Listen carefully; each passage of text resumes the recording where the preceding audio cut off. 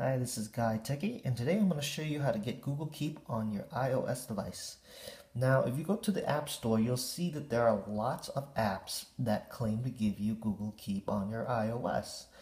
And for the most part, they do. But in reality, what they're doing is just going to their webpage, Google's webpage, and pulling it down. There is no official Google app that lets you do this. So, you don't really need any of this. You can actually do it yourself.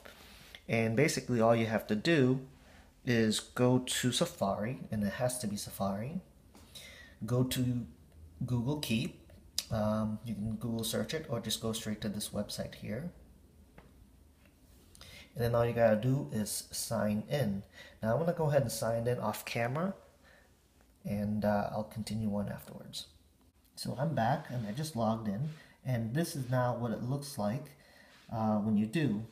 It pretty much acts as you expect it to, especially on the Android app.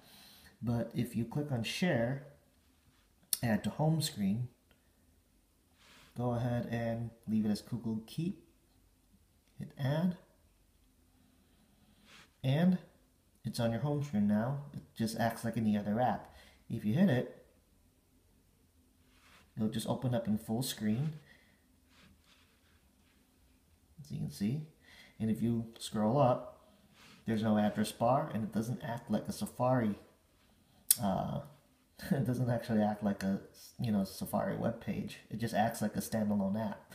So hopefully this will give you quick access to your Google Keep, just like you have on your native Android app.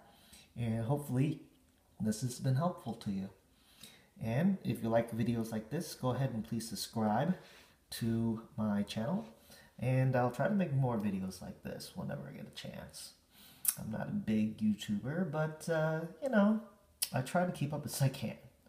Alright, thanks for watching.